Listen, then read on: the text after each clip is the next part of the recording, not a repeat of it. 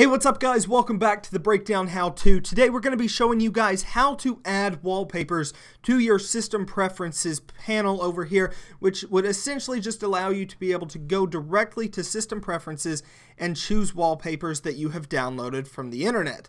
Now this makes things much more simple than having to have a separate desktop images folder somewhere else on your desktop that's just taking up unnecessary storage space. This is going to allow you to add it directly to the system so that you can come into system preferences and directly select it from there. Before we jump into this video, I just want to say go ahead and subscribe to the channel for more how-to content like this, and on top of that, be sure to leave a thumbs up on the video. For now though, let's go ahead and jump into the video teaching you how to add wallpapers to system preferences.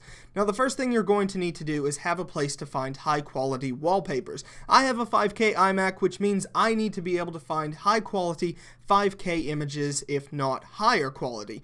Now to do this, I use a website called unsplash.com. It is really beautiful free stock photos. You can actually use these anywhere, not just wallpapers. You can use these in blog content, video content, but that's not the point.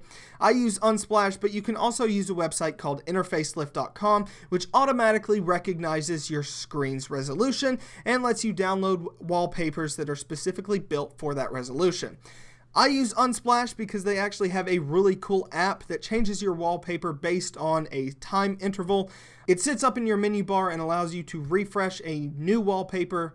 And once it refreshes, you can simply hit Set as Wallpaper. And it's going to go ahead and change the wallpaper to that. Now you can also have it on a time interval. It's a really great app. It's free. Link in the description below. But let's say you wanted to add this wallpaper to your system preferences. The first thing you would need to do is download the photo. I'm just going to quickly download this one, which all I have to do for that is hit the download button right here, and it's going to save it directly to my downloads folder.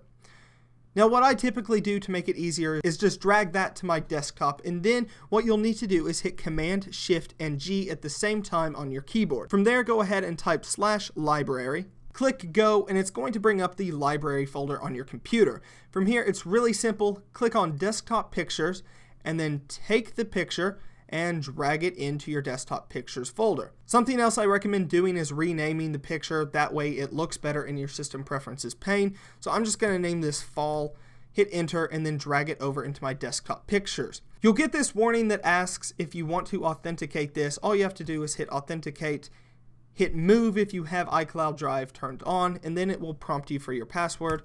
I'll just enter mine, and then we'll come back over to our system preferences, and what you'll typically need to do is close out of it and then reopen it.